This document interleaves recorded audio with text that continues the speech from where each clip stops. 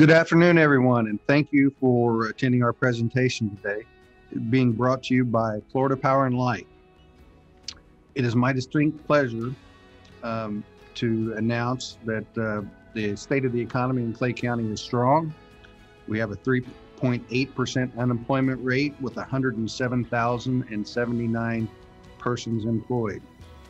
We have over 761 new building permits so far this year, ending in May. Over $500 million worth of road infrastructure projects ongoing. Over $500 million in new construction, major projects going that we've actually worked on. So with that, and the excitement building around all of Space Florida's investments, I am proud to announce we have Tony Gannon, who serves as Space Florida's Vice President of Research and Innovation, here today to talk and give a brief overview. In his role, he generates leads for Space Florida research and innovation initiatives, as well as commercialization and business development efforts. He is responsible for initiating business development opportunities and partnerships that capture expansion activities to increase Florida's aerospace industry's market share. Having worked with Space Florida since the organization's inception, Tony's past projects and activities include the Space Florida Academy, Space Florida Internship Program, NASA Florida Space Grant Consortium, Suborbital Flight Incentive Program, and the International Space Station Research Competition.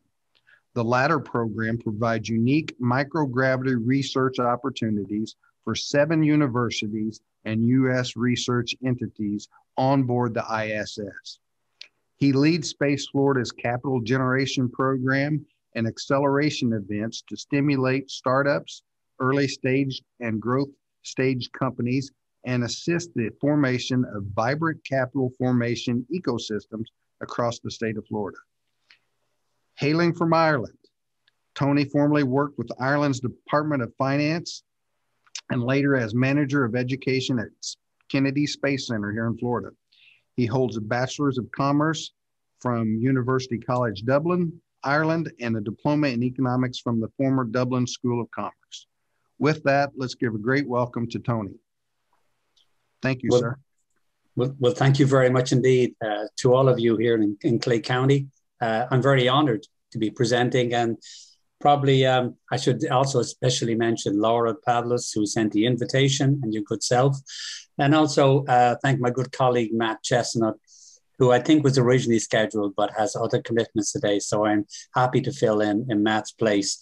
So I hope you guys can understand the Irish accent, despite 30 years living in the US and being honored to be a citizen of the United States. Sometimes I say a few words, they're a little tomato and tomato-ish, but I think you'll get the picture. Very proud to make a presentation, and please at any point, if there are questions, I'd be very happy to try and respond as best I can to those.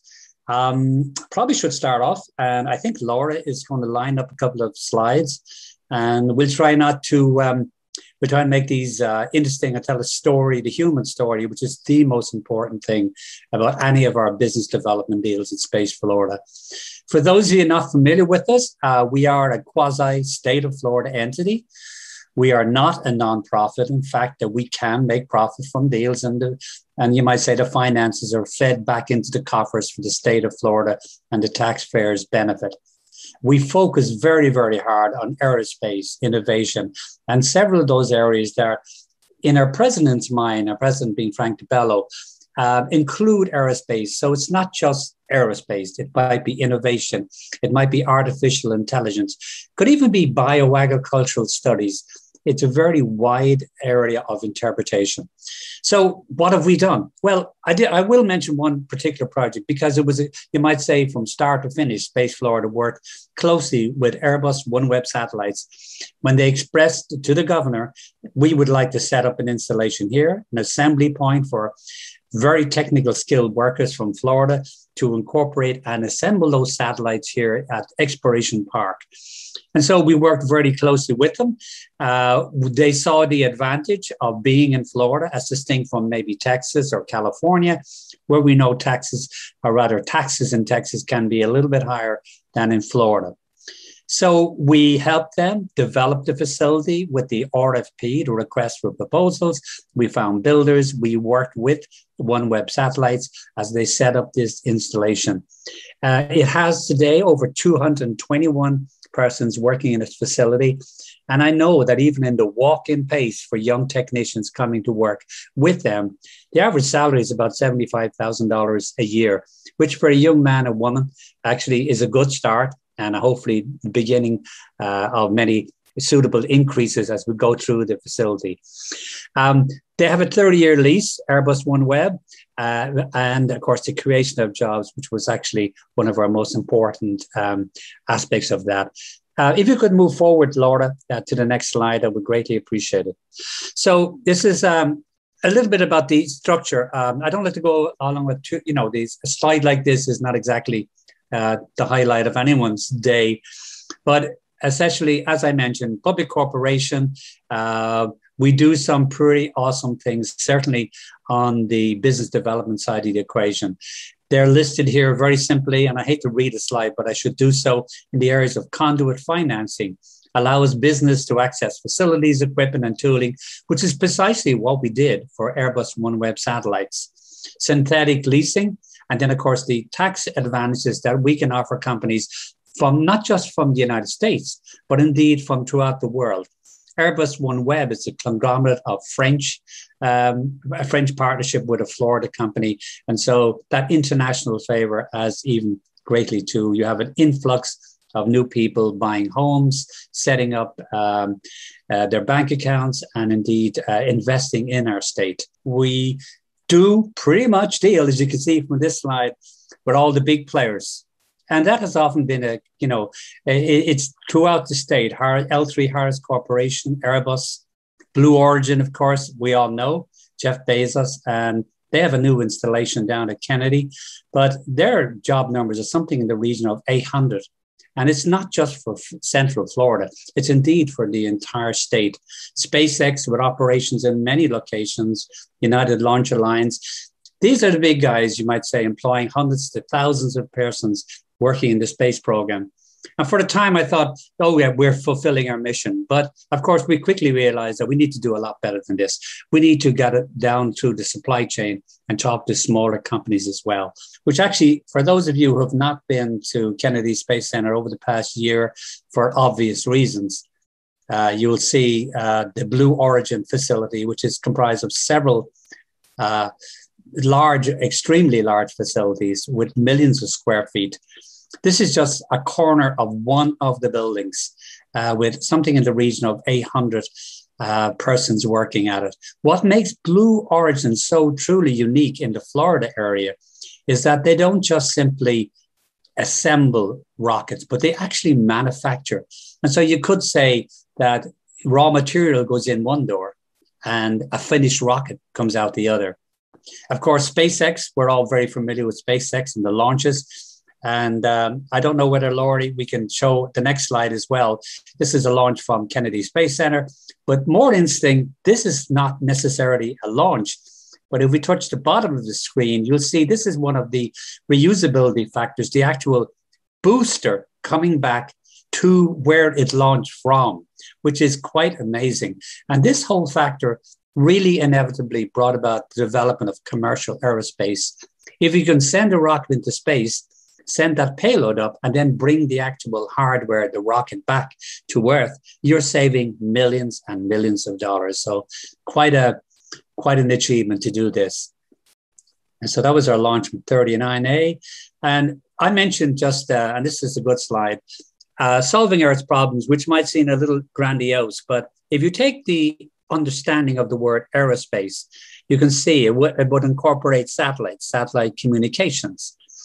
It also may incorporate, as you see on our left-hand side, innovative medicines and healthcare products being developed through the aerospace program, much of which is developed for astronauts in space. But of course, they only numbered in the dozens. Down on Earth, it's billions of people. The development of new unmanned vehicles, which can be used for agriculture, can be used for military purposes, can be used for all sorts of, you might say, checking on growth and facilities that are being processed. And then also in the communications area. And this particular supply chain, all of those industries, they're very important to the entire state of Florida. And luckily for us, they're scattered from Pensacola down to Miami to Key West, from Jacksonville right over to Tampa, St. Pete area. We'll just move on to the next slide and show exactly what we are trying to do. I'm very fortunate to raise this, what you might call capital raising program.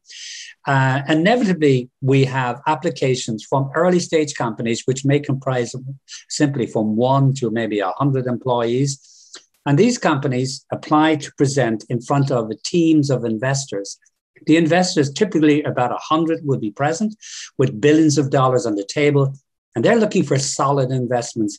And this picture was taken following one of our recent capital events. In fact, the lady on the left with the red shirt is actually from Tallahassee, and she developed a computer-generated program for algorithms. The gentleman on her left, which is more to the center, with a check for $30,000, actually operates out of Embry-Riddle, Sensitech Propulsion, and they were tremendously successful. So to entice the best companies to these, what we call aerospace events, we offer prize money, typically of $100,000 in total, divided 4 ways. So it may be $30,000, $40,000, and say 2 groups at $15,000 each, to encourage companies to supply, to provide their applications, to present to the investors, and hopefully then they'll pick up lots and lots of capital from these interested investors. And we can move on to the next slide as well. So how do you connect? So if you are an interested company and you're in that wide area and interpretation of aerospace, the bad news is we just completed last week, June the 10th, which made a heck of a busy week for me and my colleagues. We have now raised over $585 million in 6 years for the participating companies. And that may be, in some cases, a $500,000 award, or maybe an investment of 2 to 3 to maybe even $50 million. And we've made the competition, because of the COVID restrictions, it's also international. So as you see here, we list Israel, France, Brazil, United Kingdom, and Spain, also Japan, as potential countries where they're terribly interested in investing and starting off, you might say, extensions of their companies in our good state. This is a very interesting event, and if you're interested in participating and presenting, you may win an award on the day, but more importantly, you get your face of your company in front of very wealthy investors, and that is really the game. Where capital is required, Space Florida will come to the rescue, hopefully, and help you achieve that goal. We can move forward again. I appreciate it. At the end of that series of presentations, and just you see my email address there, tgannon@spaceflorida.gov. I would like to remind you, though, that in addition to having this capital acceleration program, I'm also very fortunate to manage a joint research program with the state of Israel. So we have a collaborative project, the state of Florida, collaborating with the state of Israel for $1 million awards per annum. And just last Friday, those awards were announced by our Lieutenant Governor in Tallahassee. The application process, it does take a while. We will be issuing an RFP in October. And I truly would highly recommend that if you're interested in awards, receiving funding support for capital projects, or if you simply want to receive an award, which could actually vary from $100,000 to approximately $300,000 to undertake innovation and something which you feel in a collaborative effort will make your company achieve its sales, generate more interest in the company, and essentially move you up that financial ladder. We're very happy, and I in particular would be very happy to meet and talk to you and help you get the process of applying and so forth. So that's kind of a condensed, and I apologize, a little on the short side. But as you see, Space Florida involved in so many projects. It can be, in some instances, as you know, local universities, whether it's UNF or Embry-Riddle or even UCF as well, the University of Central Florida. We like to work with small aerospace companies in that general area, maybe help them relocate, help them find customers, help them raise capital, and also as well generate awards, which can really make a difference to a small company. So I'll pass it back to our host, and if there are any questions, I am very happy to answer. And thank you all, everyone, for your attention, and it's been my pleasure to make a presentation to you. Well, that concludes our presentation. If there are any questions, we'll be happy to either take them via chat or send a follow-up email, and we'll get back with you. There's a lot of things going on with Space Florida and investments in Cecil Field. And since Clay County is just right down the road, we look forward to those opportunities and partnerships to help co-locate companies here. It's very important that we network, reach out, and share information on the ongoing projects that are here. Again, we thank you for your time. Tony, thank you for the presentation. We look forward to working with you and Matt and all the folks at Space Florida in the future.